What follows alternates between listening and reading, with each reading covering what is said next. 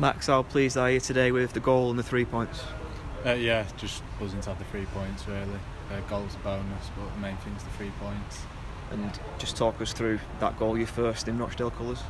Yeah, great feeling obviously, and as a centre back, anything you can do to contribute going forward, it's great. You know, the main focus is keeping it solid at the back, but if you can contribute something, it's a great feeling.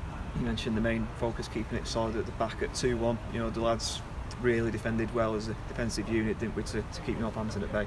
Yeah, I think in every game, especially on the first few games that I've played in this league, it seems like you've got to ride a wave at times where you've got to dig in and defend for certain parts of the game, because you're not always going to have it 100% your way, which is still something I'm getting used to, and a few of the other lads that have come in are getting used to doing, is getting through periods of the game where you don't have the ball and you've got to dig in and defend properly.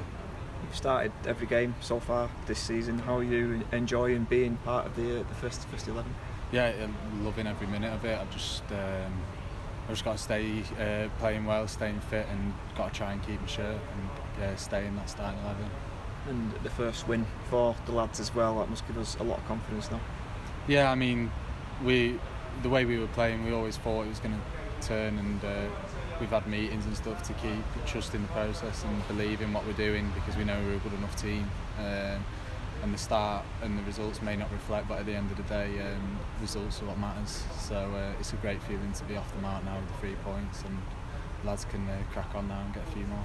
And you just described the feeling at the end when all the players go over to the travelling supporters as well? Yeah, it's amazing. You know, you hear them in periods of the game, and it does give you that boost. You know, it's true what people say about 12th man. You know, when you get that roar, it doesn't matter how you're feeling, you're going to run and you're going to give it all.